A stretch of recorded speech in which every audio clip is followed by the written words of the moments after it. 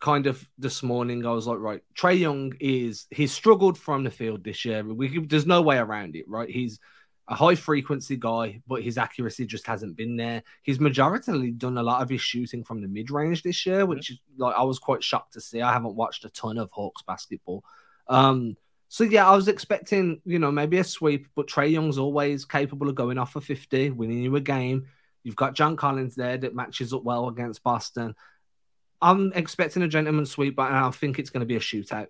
But the Atlanta's not going to be able to stop the Celtics. The question is, can the Celtics figure out their defense quickly enough to be able to stop Atlanta? Now, I'd like Boston to come out and win game one. I think that should be a statement game, not just for this series, but for the entire playoffs. Like, we smoked them, absolutely cooked them, and then it's done, right? And then you just you build off that momentum, feed off that win, and try and get this over as quick as possible. Well, I really don't want to be going deep into playoff series against teams that you should be sweeping.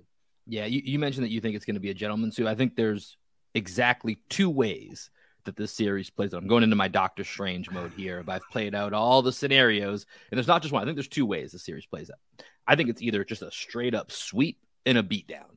I think that's option number one. Yeah. That's obviously what we prefer. You come out, take care of business.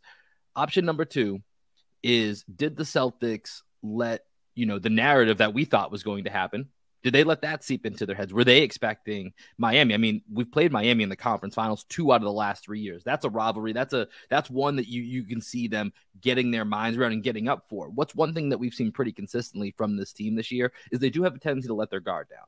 They have a tendency to come out a little bit flat if they're not, psyching themselves up properly. And I kind of hate talking in this manner of, coming with the right energy and effort, because that's, it's very subjective. And it's a trope, right? Exactly. All the time. Yeah, I get it. But we have seen them just fall flat in games that it's like they have no business losing. And it's why they're not the 1 seed, is because they had that happen too many times this year.